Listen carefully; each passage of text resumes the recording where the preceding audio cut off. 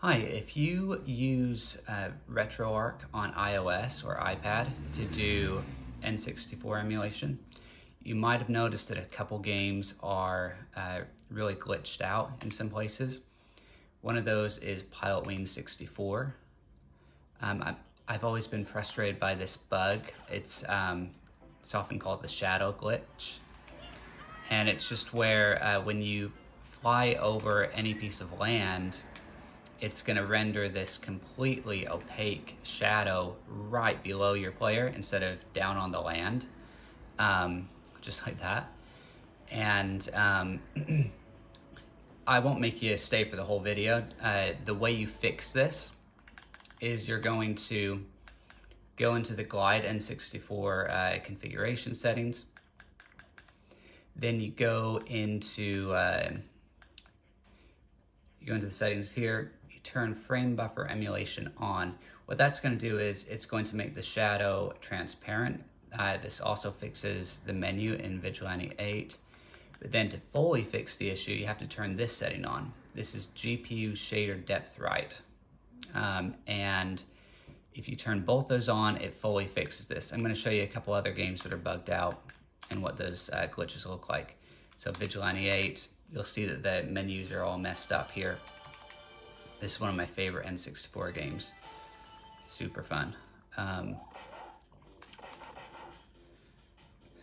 gonna choose the robot lady because she starts out in the desert and the roads are all messed up in the desert level with these settings turned off. Okay, here we go. So you'll see how these roads are incomplete looking. And then there's just a lot of like shadow and texture flickering in this area. So that's one other game. A third game that gets fixed by all this is The World Is Not Enough. I'm just gonna use a save state to go directly into that, the first level. And you see, I'm going through my inventory and there's supposed to be an icon that shows above the words in the lower left corner there, but there's not because of this issue.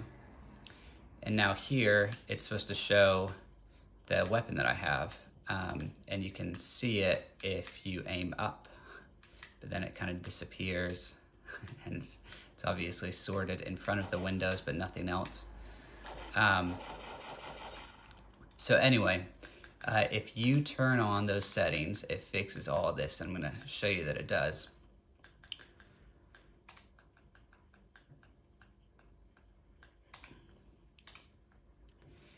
And by the way, this is a 2020 iPad Pro. So if you have an earlier iPad, some of these settings, they may not work the same. I don't know if all of Apple's GPUs have supported the features that they're using here for a long time or not. But anyway, let's skip right to that hang glider level, and I'll show you that the shadow issue is fixed.